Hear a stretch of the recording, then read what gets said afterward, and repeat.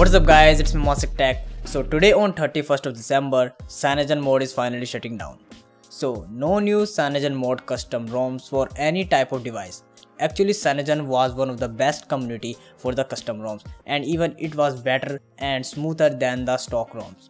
And after it shut it down, today a new OS also came out, which is the Lineage OS, which will replace CyanogenMod OS for about most of the devices. And the video you are watching is my last video of this year. So a very happy new year to all, and today I will show you the full tutorial of installation of Lineage OS in Zenfone 2.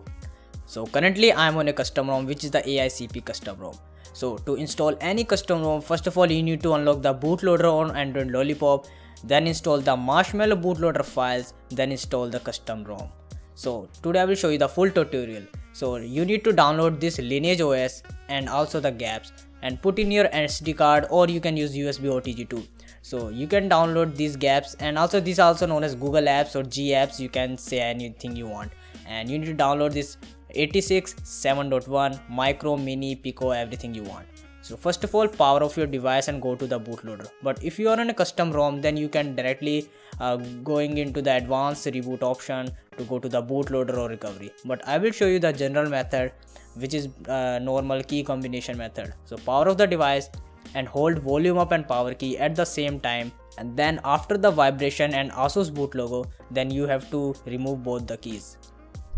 Then after leaving the keys, just wait it and you will see their bootloader. So if it is in green color, then your bootloader must be Marshmallow, but if it is in blue color, then it will be Lollipop. So first of all connect it to PC, and then you need to download these two files.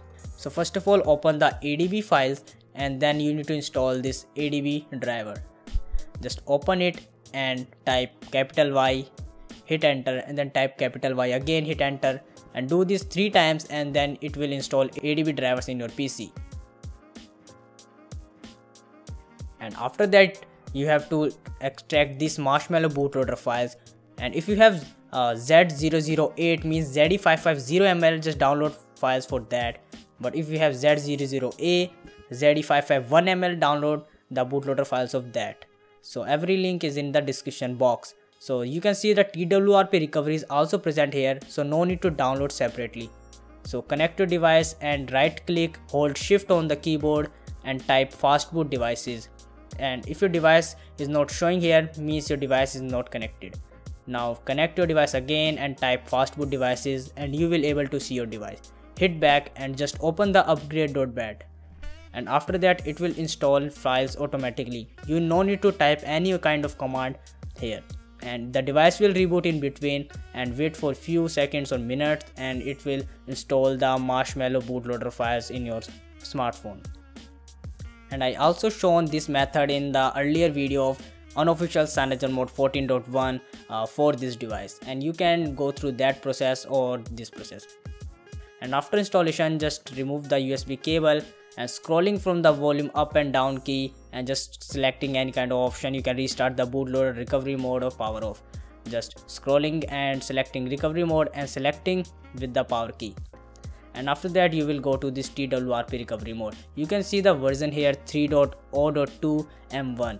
So first of all make backup of your current ROM. If anything goes wrong, then you can restore it back. So select these two things and select your storage, USB OTG or micro SD card, and select OK.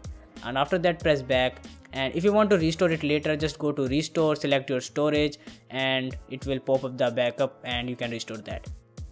Now first of all go to wipe and select everything except micro SD card, and after that swipe to wipe and press back and go to install, and select your storage over here and browse your custom ROMs, and this is the Lineage OS. Just select that and swipe to confirm flash. So it will take around 1 minute, so wait for that. So after installation just press back and select the G apps. So selecting this, and after that swipe to confirm flash. It will also take about 1 minute, and after installation just click wipe cache and LV cache, swipe to wipe and hit the reboot system.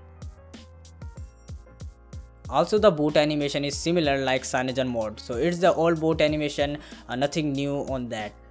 So this is the setup wizard, and you can see Lineage is written on the top with the question mark sign. Means the Lineage logo is not ready right now. So this is the setup wizard, and I will set it up and we will continue after that. So this is the Lineage OS, and finally it's ready. So this time we will select Google Now Launcher, because in earlier videos I always select Attribution Launcher. So this looks very similar to CyanogenMod 14.1, everything, the notification panel, color, and also the settings.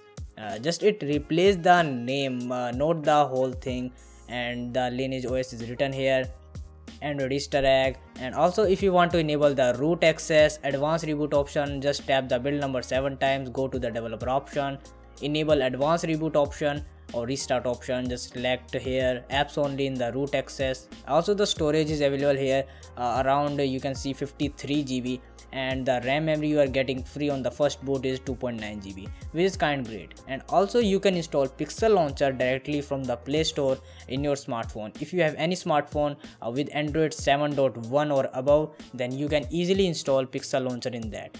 And also you need to download the wallpaper APK too. So here it is, and after that just select the Pixel Launcher by pressing home key and select always. So here it is, the Pixel Launcher, every feature you will get the latest, and you can update it as well.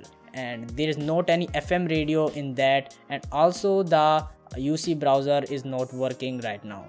And the bugs you were facing in the Cyanogen mode is also in this Lineage OS. So nothing new, all that, just a few animations and smoothness, or little bit bugs free, new bugs already that. So we will get new updates time to time, and you can update it like this method, just install this ROM. And this is all about the installation of the new Lineage OS. So this is the end of 2K16 also. Again, happy new year guys to all. Thank you guys for supporting me this year, and if you like this video, hit the like button. For any type of technical query, just post your comment in the comment box, and don't forget to subscribe my channel for more videos if you already haven't. And don't forget to follow me on Twitter, Facebook and Snapchat, Instagram, and I will see all of you guys next year.